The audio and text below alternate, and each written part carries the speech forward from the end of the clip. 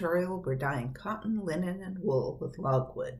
2 years ago, we dyed with logwood chips and produced a rich purple color.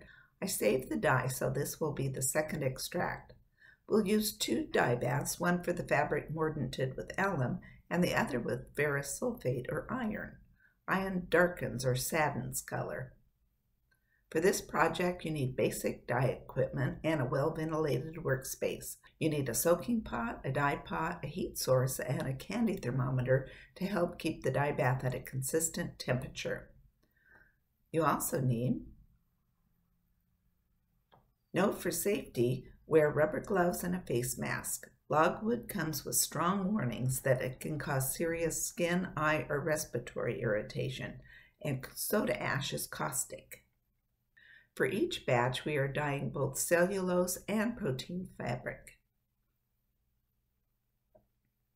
The fabric has been scoured and mordanted with a gallnut mordant. The fabric has also been soaking in a mordant brightener to influence the color. The weight of fabric is used to calculate the proportions. One batch soaked in alum and soda ash. The other batch soaked in iron and soda ash. Let's get started. We'll use the basic dye process. Pour the logwood dye into the dye pan. I'm using half of extract 2 for each batch. Agitate the jar to mix any sediments that have settled to the bottom of the jar. Note that after 2 years, the dye appears brownish. I wonder if any purple pigment remains. Add enough water to cover the fabric. Logwood dyes best in hard water, so I'm also adding a single anti-acid tablet to each batch.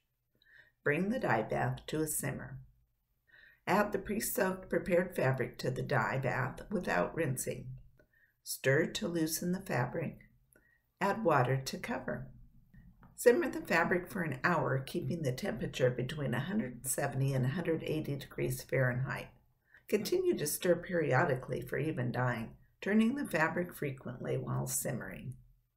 Turn off the heat and let the pan cool, leaving the fabric in the dye bath. I transferred the project to a bucket and started the second batch. To capture as much color as possible, I soaked both batches overnight. Squeeze out excess dye from the fabric. Rinse the fabric in cool water until the water runs clear. Run the fabric through the washing machine's rinse and spin cycles without soap. I ran them separately to keep track of the 2 batches. Let the fabric air dry. In a couple of weeks, run the fabric through the washing machine using Synthropol or professional textile detergent and rinse. Air dry again. For the alum mordant batch, the color is a pale lavender. For the iron mordant batch, the color is a darker lavender. The color also differs slightly between fabric types. Unfortunately, the color distinction does not photograph well, but it is detectable in certain light. In closing, logwood is not considered light fast, so does fade over time. Compare this extract 1 dish towel, dyed 2 years ago, with its current color. This towel has been stored in a drawer away from the light, but the color has faded.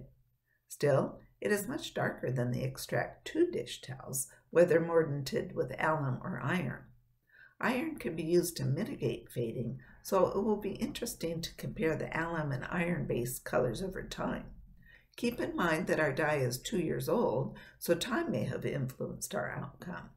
I'm pleased with the subtle color results from extract 2, and it's fascinating to see the range of colors produced across fiber types, even when the basic variables are the same. Still, I've decided not to save the dye bath for a 3rd extract. As always, it's exciting to experiment.